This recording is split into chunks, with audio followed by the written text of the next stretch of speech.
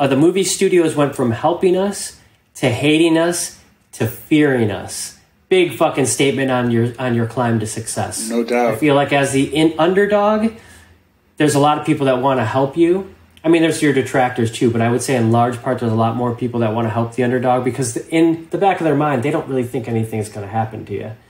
But then when you start to have a little bit of success, and this is, again, for our listeners, they're talking about it in regards to the stamp of approval that they would have on movies. And that was a lot of sway with the audience, whether they'd go see it, which obviously meant money to the studios. So probably in the beginning, they wanted to help them because they thought, hey, if we help these guys, they're going to give us a good review on our movie, which will help sway it. Then they went to hating them because they realized these guys weren't going to play ball. Meaning Siskel and Ebert aren't going to play ball, and they're going to give it to the audience straight, which we love them for.